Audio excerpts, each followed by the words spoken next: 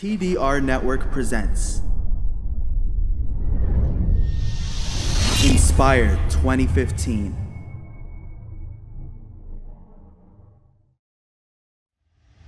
Now I will mention two practical tips, inshallah. How can we maintain our steadfastness after making a positive change? 2 points, inshallah, very important.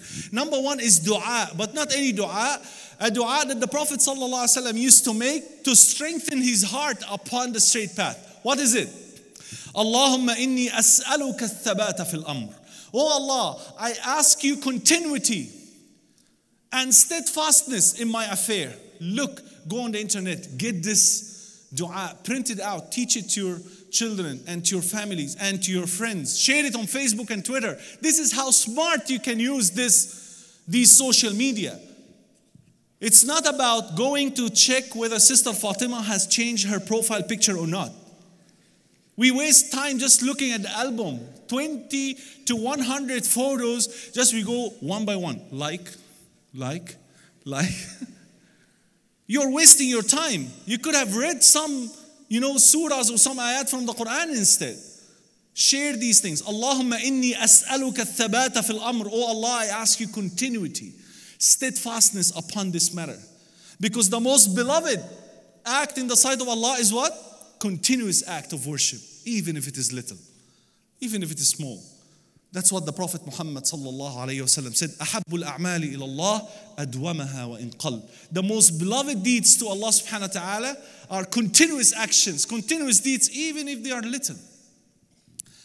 Even if they are little. And that's why again in another dua the Prophet Muhammad sallallahu alayhi wasallam said, Allahumma ya muthabbit al-qulub, thabbit qalbi ala dinik. Oh Allah, who change the hearts, who strengthen the heart, make my heart firm upon your deen, upon your religion. Who's making this dua? The Prophet of Allah subhanahu wa ta'ala, the best of all choices. The selection of Allah subhanahu wa ta'ala is making this dua. How about you and I? When Allah subhanahu wa ta'ala revealed an ayah where Allah subhanahu wa ta'ala speaks directly to the Prophet Muhammad sallallahu alayhi wasallam, telling him what? فَاسْتَقِمْ كَمَا أُمِرْتَ. Be firm, be steadfast, as you have been commanded by Allah subhanahu wa ta'ala. The Prophet Muhammad sallallahu alayhi wa sallam told his companions what? شَيَّبَتْنِي Hud. The surah of Hud had turned my hair into gray because of the powerful message that it contained. The best of all people was commanded to be straightforward, to be steadfast. How about you and I? So this is the first tip if you wanted to remain upon the straight path. Do not give up on dua. This is the most powerful tool Allah subhanahu wa ta'ala had given us. It is the only tool that can change your destiny. If you want to make a change, dua is number one on the list. The Prophet sallallahu alaihi wasallam said, dua and qada ya'talijani ila yawm al-qiyamah. They are actually fighting one another until the day of judgment. The qada of Allah is coming down to take place. And the dua of a person is going up, pushing back that qada.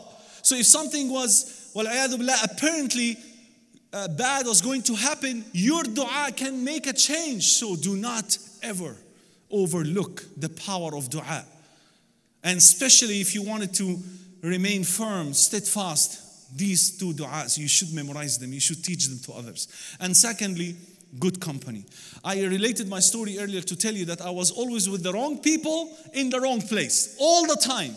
So no one came to me and told me, fear Allah, brother. Ittaqillah. No one came and told me, lower your gaze, akhi. No one. In fact, those people were telling me the opposite. Let us backbite. Let us, look at bad women. Let us drink. Let us smoke. But as soon as I go to the masjid, later on after that uncle who scared me, later on, all the brothers were surrounding me and trying, very interested, to get me into da'wah. And that's another thing that can make your heart, steadfast upon the true path of Allah subhanahu wa ta'ala, is to engage in da'wah. When you see people are guided because of your effort, you will remain firm for a long time, inshallah. So the second one is good company.